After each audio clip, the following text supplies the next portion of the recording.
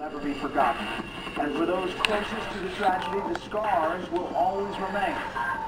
But there's help out there. Shortly after that terrible Tuesday, a fund was set up to assist the families of victims and the people who came in to help in the aftermath. Will David asked us on Instagram, what's the status of their 9/11 fund? I hear it's in the billions. Tonight, correspondent Laura Engel has some answers. Catherine Susan Wolf. And like I said, whenever I come by here, I always give her a kiss. Charles G. Wolf lost his wife Catherine on September 11, 2001. Catherine was working on the 97th floor of the North Tower of the World Trade Center. Charles would learn of Catherine's death a few days later. As our grieving nation began to recover, the federal government created the September 11th Victim Compensation Fund, or VCF, to provide compensation for those who suffered from the terrorist attacks. It was funded using federal money, which Congress appropriated for that dedicated purpose.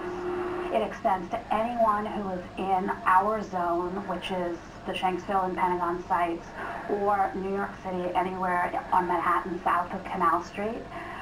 It includes responders and survivors. The program has been updated a couple of times and to date has paid out over $3.1 billion, covering more than 14,000 compensation determinations. It's currently funded under the James Zadroga 9/11 Health and Compensation Act of 2010, a bill which President Obama signed into law and reauthorized in 2015.